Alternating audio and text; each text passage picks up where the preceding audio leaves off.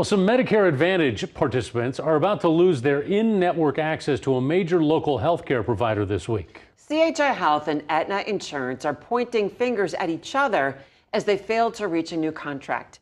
KETV News Watch 7's Aaron Hagerty is live with details. Aaron. Yeah, Julie, Rob, if a deal is not reached, tomorrow will be the last day that Aetna Medicare Advantage plans will cover CHI providers in-network. And all Aetna commercial plans would no longer have in-network access to CHI providers on November 27th. One man who lost his 29-year-old son in December told me today the change will impact his mental health care.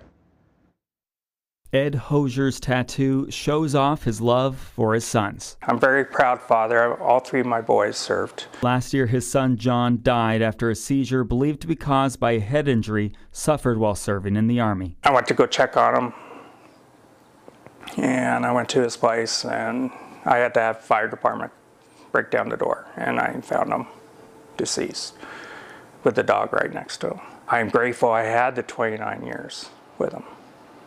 But he's gone, and all we can do is remember his good standings. He loved his country.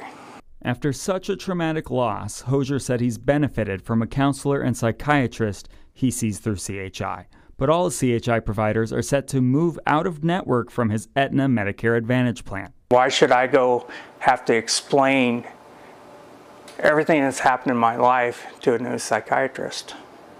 Bring those pains back. So he's chosen to pay extra to see a psychiatrist in October and avoid seeing his primary care or specialists until he can get a new plan. This is getting in the way with my mental health, yes. Because if I didn't make my appointment, there would have been a good chance that they would not have refilled my medicines. Both Aetna and CHI tell KETV they're still working on an agreement. Aetna says we're not able to reach an agreement because CHI Health Partners continues to demand unreasonable price increases that would raise healthcare costs significantly for members and plan sponsors. And CHI says they've been intently negotiating in good faith with Aetna to renew our contracts to offer fair and appropriate reimbursement rates for the care our hospitals and physicians provide. It's a blame game.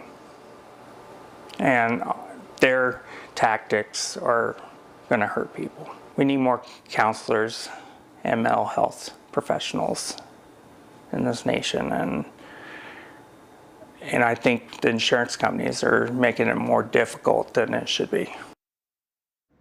And Ed's thankful he can afford to pay extra, but says that won't be the case for many. He wishes this was happening on January 1st, so he could have enrolled in a new Medicare plan.